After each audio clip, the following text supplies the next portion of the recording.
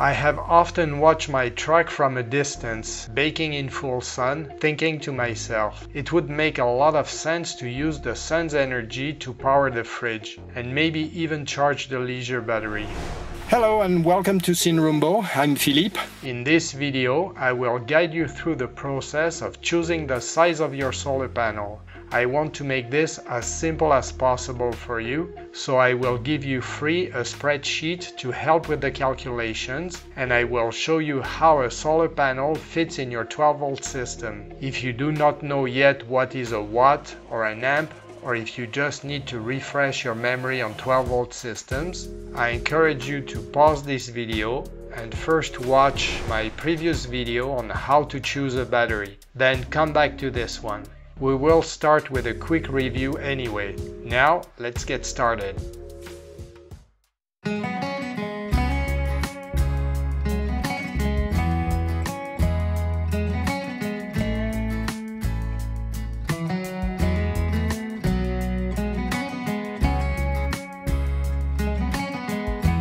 The engine takes care of properly charging the engine battery through the battery-to-battery charger or some other device. When the engine is running, the leisure battery will also get charged.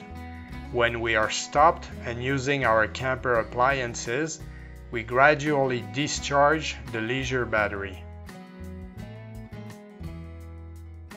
When we are parked in the sun, our electric system will use the energy stored in the leisure battery to run the fridge and fight the heat to keep our food and drinks cold. Wouldn't it be nice if we could use the energy from the sun itself to do exactly that? And that is exactly what a solar panel will do for us. It will convert the sun rays into electricity that can be used to power our fridge, for example. If we choose our panel wisely, instead of ending the day with a discharged battery, we can now expect to end the day with a battery almost fully charged. Now you will need to go to my blog and download the free spreadsheet before you continue with the video. So download the spreadsheet called Solar and open it in your computer so that you can follow along. Also, click the link to the number of sunshine hours and find out what is the average number of hours of sunshine where you live. You will need to input this number in the spreadsheet. Ready? Let's move on then. Once you have opened the spreadsheet, you will notice some yellow fields and some white ones. You can only change data in the yellow fields. The white ones are calculation results. In the top left section of the solar spreadsheet, you will find the section called Assumptions. The top line in that section is the battery capacity in amps per hour. If you already have a leisure battery installed, just enter its capacity here. If you are only designing your system at this point, then you can vary this number and see how it affects the behavior of the 12-volt system. The next line below is the minimum allowable state of charge of the leisure battery. 50% is usually considered the minimum. Initial state of charge is the charge available at your first stop, the first night for example. Be conservative, 80 or 90% is a safe assumption. Next below we have the nominal capacity of solar panels. You can start with 0, then increase gradually to see how long you can last off-grid and without running the engine to recharge the leisure battery. That takes care of input power. Now we have to move to the right to the section called Daily Usage. Here we find a few categories, for instance fridge, lights, etc. Each category has two lines, average amps and average hours per day. Per day here must be understood as per 24 hours.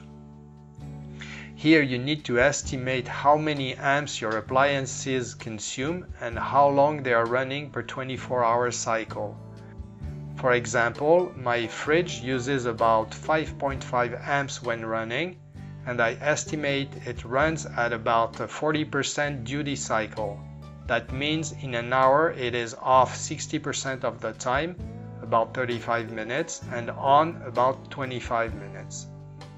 I usually turn it off at night because in the mountains it is cold enough at night that the fridge doesn't need to run. So if I turn it on at 9 in the morning until 8 o'clock at night, that is 11 hours.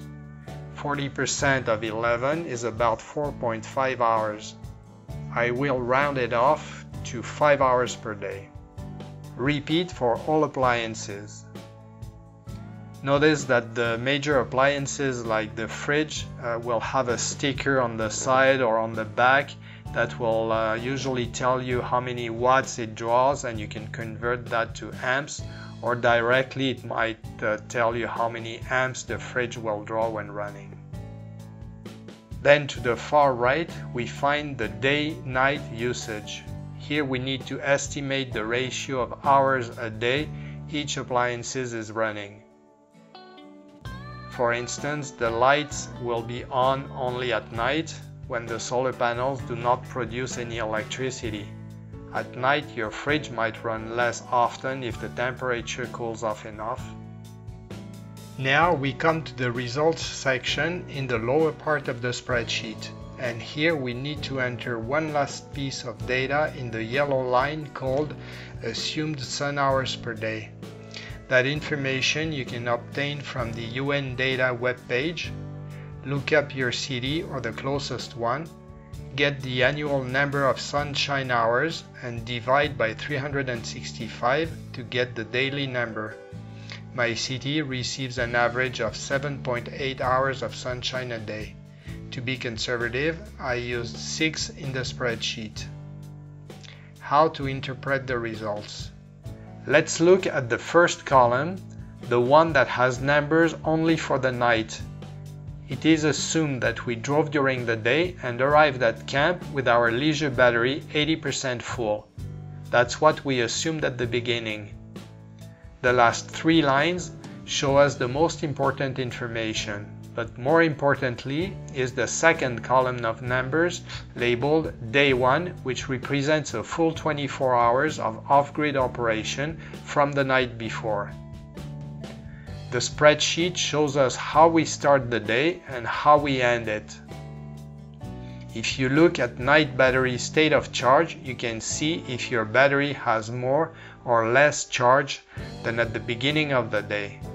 And in the bottom line battery state of charge at the end of the day, you can see how much capacity is left in the battery in the morning.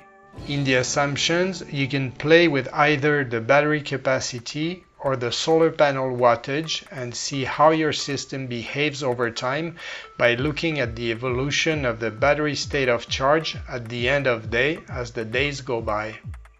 You can decide what is acceptable to you depending on your style of camping. Maybe a day or 2 off-grid is all you expect to do. Maybe you want to be able to stay a week. It's up to you, but at least now you have numbers available to make an informed decision. Now I'd like to touch on an unavoidable component of a solar installation, and that is the solar regulator, also called solar charge controller. It is simply an electronic device that fits between the solar panel and the leisure battery. It will make sure that the battery receives an acceptable voltage and current, even though the solar panel output will fluctuate over the course of the day and with changing weather conditions.